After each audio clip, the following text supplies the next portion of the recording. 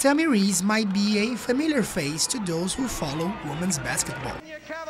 Reiss most famously played for the Virginia Cavaliers during their dominating early 90s run to 3 back-to-back Final Fours. But while playing at Virginia, Reiss was pursuing her secret passion, acting. Acting? There's a high correlation between being an actress and being a basketball player. When I step out on the court, I'm performing in front of thousands of fans, and that's me when I'm out on the court, my raw self. They see me at my most primitive. Her childhood idol hinted at her secret passion. The reason why I fell in love with Magic Johnson was he played the game with a smile on his face and a flair that at the time no one else played that way. He was Showtime. And I love that. Reiss's acting career saw her in many roles, from a prisoner in Touched by an Angel to her most prominent role in Juana Man, a movie about a male player who dresses up as a woman to continue his career. Are you two done? Because they're not even for me. They're for Miss Joanna.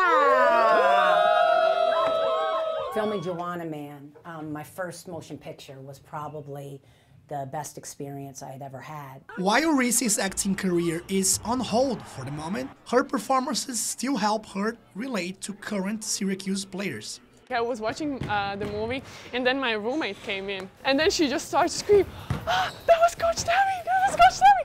I was like, no way. And then we're both like starting to look like really deep into that screen, and then the screen stops on her face, and we're like, oh my God, and we just start to laugh and like, oh no.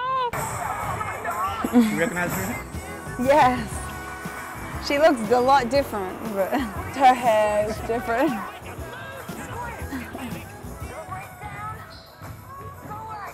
Every time I see her around, and sometimes I just, I call out Juana Man. Like, I just yell out the movie and automatically she'll know, like, yeah, that's Des. That's good. I mean, she's balling out. She's playing good. If I see her around, just Juana Man. Juana Man! Juana Man! She's a great person as well. Like, her personality is great off the court, so like, I can see her being an actress.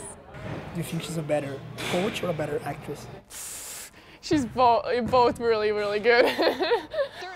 One thing is clear though, her time at Virginia was key to both of her careers. I wanted to be the best actress I could. Basketball taught me that. I wanted to be the best player I could. It's like athletes make, for some reason, the best. They're so competitive. That's what basketball taught me is, in acting, you want to be a good actress, this is what you have to do. You have to have that same passion and work ethic. While her focus is on getting the Syracuse women back to the Final Four, Reiss has not given up on her dream yet. When I retire from basketball, I always said I'm going to pack my car, I'm either in New York or I'm driving back out to LA, and I'm going to Betty White my career and finish out, doing what I love, and that's acting.